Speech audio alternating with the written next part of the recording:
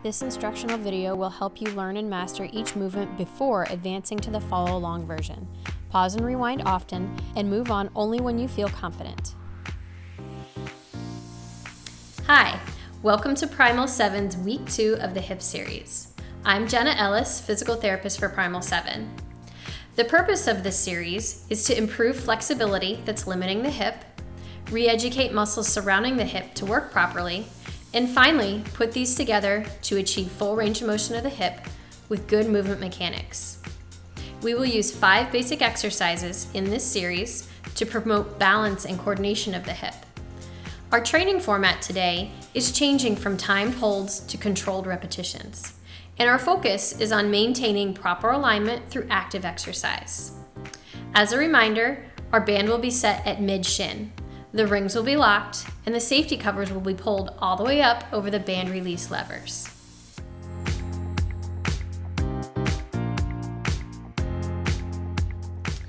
The purpose of preparation is first to do a quick alignment check and practice stacking all the joints of the body in proper alignment for efficient movement. Second, to increase range of motion in all the areas that we train. And finally, to increase circulation so that our body is warm and ready to work. In this sequence, we will use the hamstring stretch to create flexibility and space in the back of our legs. And also the alternating march to work on muscle coordination and balance while improving your walking mechanics. We will first start with the hamstring stretch for 5 reps. To set up for the hamstring stretch, place your left foot directly underneath you with your toes slightly turned out. Then you'll place your right heel in the band. Gently grasp green and put your hands a little bit behind the band. It'll help you push the band out for a little bit better stretch. When you're ready, slide the right heel out till you feel a nice stretch in the back of your leg.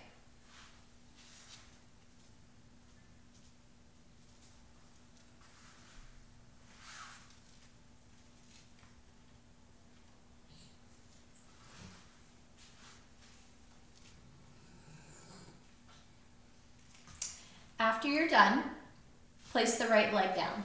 We want to see 5 reps done on the right leg, and then you'll switch for 5 reps on the left. Remember to keep your body up nice and tall. It's also helpful to focus on one thing about 10 feet in front of you for balance. If you start to feel unbalanced, first bend your knee, then bring your foot back to the ground. Refocus, then try again. After you're done with the last rep, place the band down. Walk all the way out. You'll put the band underneath your chest and you'll be set up for the single leg alternating march. To set up for the march hold, walk the band all the way out and place it underneath your chest. It's also helpful to put both feet together and focus on something about 10 feet away. After this, you'll come into your lean, keeping your abs nice and tight or your butt squeezed. If one of these isn't squeezed, it'll either make you fall forward or arch your back a little bit too much. Make sure you're in nice and tight. From here, you'll lift up your left foot about 1 inch above the ground.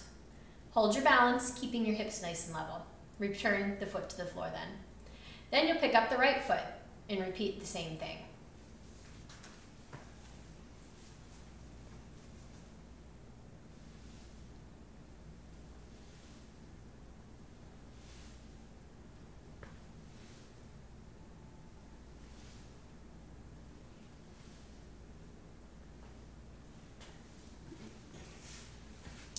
We want to see 5 reps done on each leg.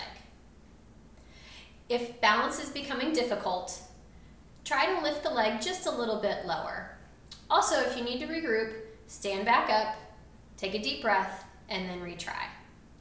After you finish 5 reps on each, you'll either go back to the hamstring stretch for round 2 of preparation, or come out of the band, lay flat on the floor, and place your heels in the band in preparation for the bridge.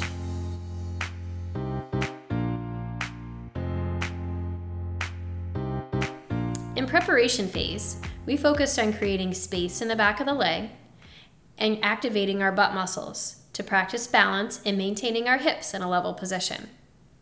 In this training section, we will focus more on balance and coordination, activating the muscles we used in week 1. Our goal is to learn how our body is able to maintain alignment during active motion. In this sequence, we will be using the bridge to strengthen the lower body and also get a co-contraction of our hamstrings, our glutes, and our core muscles. And second, we will use the squat to strengthen the lower body again and also create space in the hips. We will start with the bridge for 5 reps. To set up for the bridge, you'll lay flat on your back with your legs straight and then place your heels in the band. What you'll do next is squeeze your butt, keep your tummy in nice and tight, and lift your hips up off the ground. You'll raise until your hips are parallel to your thighs.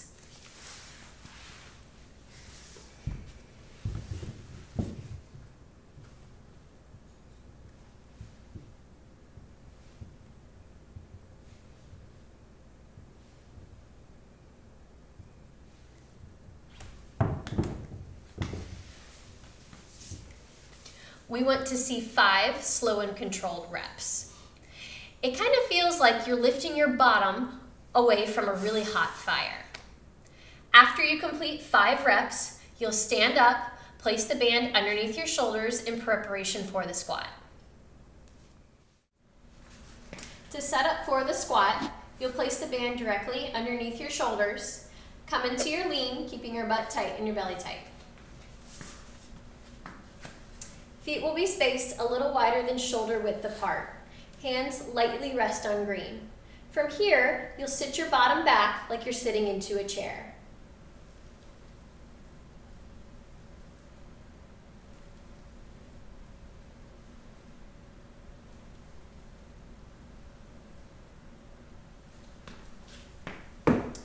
Make sure while you're doing this that your knees are not caving inwards. We want them pointing straight forward. It feels like you're sitting down into a chair or sitting onto a step. After you're done with your 5th rep, you'll either come out of the band and lay flat on the floor, put your heels into the band in preparation for round 2 of the bridge, or you'll come out of the band, place a chair in front of you, and then put your foot in the band in preparation for restoration round 1 of the quad stretch.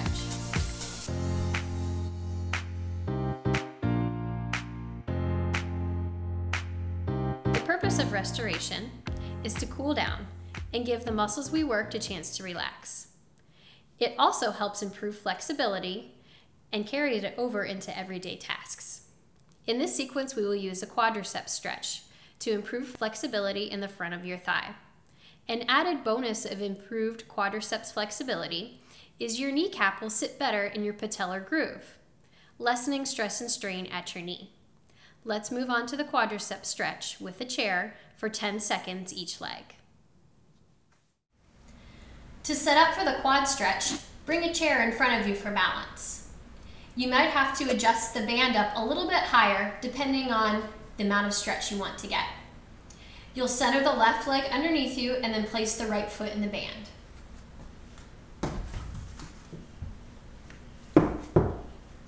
Your knees will be parallel to each other. Squeeze the right butt cheek, abs in nice and tight, and raise your right arm.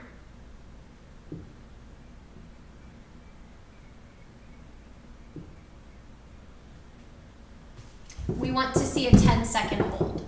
After 10 seconds, remove the right foot and then switch with the left. It's also helpful to pick an object about 10 feet out in front of you to focus on. Remember, abs in nice and tight, squeeze your butt, and look forward. You should feel a nice stretch in the front of your thigh.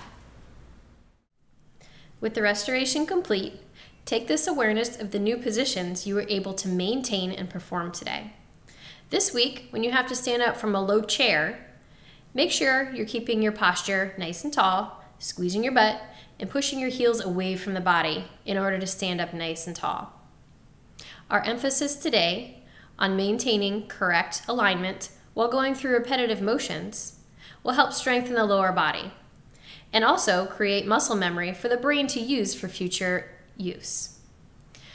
In the next part of the series, we will continue to use the skills we acquired this week in order to increase our exercise capacity and intensity. It will build power and endurance. Remember, you can come back to any part of this series at any time you need.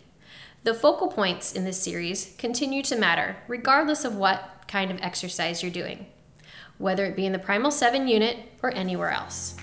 Great job today, and I'll see you next week.